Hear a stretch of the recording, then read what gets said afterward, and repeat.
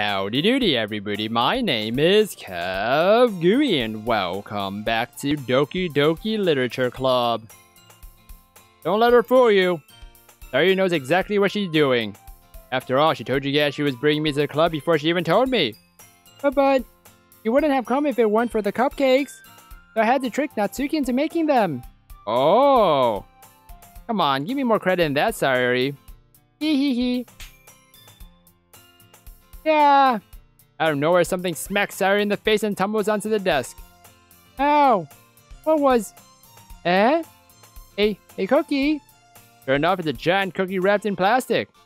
Sayori glances around. Is this a miracle? It's because I paid my restitution. Retribution? Actually, that one almost worked. Ha ha ha ha. Oh, I had a feeling it was going to be Natsuki. I was just gonna give it to you, but then I heard you blab about the cupcakes. That hair in the face. Must be a giant cookie. I want a cookie. It was totally worth seeing your reaction though. Ah ha ha. And Natsuki, that's so nice of you. I'm so happy. Sayori hugs the cookie. Geez, just eat it. Sayori rapidly tears open the wrapper and takes a big bite. So good. Sayori suddenly clasps her hands over her mouth. I bit my tongue. Hee hee hee. You're going through a lot over just one cookie. Natsuki takes a bite of her own cookie. Ah, yours looks really good too, Natsuki. Can I try it? Jeez. Beggars can't be choosers. But yours is chocolate. Yeah, why do you think I gave you that one? Fine. Still, I'm really happy that you shared this one with me. Hee hee hee. Sayori gets out of her seat and goes behind Natsuki and then wraps her arms around her. Ah, jeez. I get it. Cookie still in hand, Natsuki reaches up to nudge Sayori off of her. Sayori suddenly leans down and takes a bite out of Natsuki's cookie. Hey! Did you seriously just do that? Hoo hoo hoo hoo. Mouthful, Sayori trots away to safety. Her and I laugh as well. Jeez, you're such a kid sometimes. Monika, can you tell Sayori? And? Natsuki glances around. Monika isn't in the club room. Where's Monika anyway? Good question. Have any of you heard anything about her being late today? Not me. Yeah, I haven't either. That's a bit unusual. I hope she's okay. Of course she's okay. She probably just had something to do today. She's pretty popular after all. You don't think she has a... I wouldn't be surprised. Maybe she does. Dang it. She's probably more desirable than all of us combined. Hee hee, that's true. Excuse me. Suddenly the door swings open. Sorry, I'm super sorry. Ah, there you are. I didn't mean to be late. I hope you guys weren't worried or anything. Monika chose the club over her boyfriend after all. You're so strong-willed. But boyfriend? What on earth are you talking about? Monika quizzically glances at me. Never mind that. What held you up anyway? Well, my last period today was study hall. To be honest, I kind of just lost track of time. That makes no sense though. You would have heard the bell ring at least. I must not have heard it since I was practicing piano. Piano? Oh. Ooh. Such a talent. I wasn't aware you played music at all, Monika.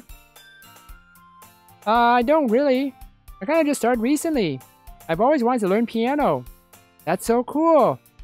You should play something for us, Monika.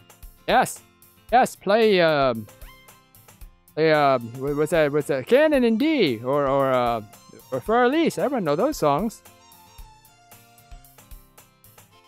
That's... Monika looks at me. Or, anyone knows this song? Or River. Ooh. Maybe once I get a little bit better, I will. Yay! That sounds cool. I'd also look forward to it. Is that so? In that case, I won't let you down, KevGuuey. Monika smiles sweetly and kicks everyone else out with her butt. I didn't mean any pressure or anything like that. Haha, don't worry. I've been practicing a whole lot recently, and I'd really love the chance to share once I'm ready. I see. In that case, best of luck. Thanks. I didn't miss anything, did I? Not really. I choose to leave out Sayori's mischievous escapade. I'm sure Natsuki will end up complaining to her anyway. It looks like everyone has already settled down. Sayori somehow already finished her entire cookie. Yuri is back at her book and Natsuki disappeared into the closet. Huh. KevGuuey! Sayori suddenly comes up to me. I'm gonna go get some supplies from another classroom. Want to come with me? Supplies? What for? Well, you know how the festival's coming up. Me and Monika were gonna make some posters and stuff. So I need to go find some crayons and markers and glue sticks. Ah, I see. Glue sticks? Sure, I'll go with you. Yay! Okay, Monika, we'll be back soon. Ah, are you going with KevGuuey to get the supplies? There's no need to trouble yourself. I'd be happy to go with him. Oh, but I wanted to go. It's so much fun exploring empty classrooms and stuff. Hee hee, okay. It was just a suggestion. See if you can find poster paper too, okay? Okay. Ready, KevGuuey? Yep, let's go. I saw that Monika wanted to go with me. Sayori and I exit the club room. I follow behind as Sayori hums and skips around the hallway. Honestly, it feels like I'm taking a kid to the mall or something. Sayori finds pleasure in the simplest things sometimes. Hey, Sayori. What exactly are we doing for the festival anyway? I'm not sure how you would make an event out of literature. Hee. Me and Monika have it all planned out. Don't you worry. That's so. Yep. We're gonna do a poetry performance. A performance? Of what kind?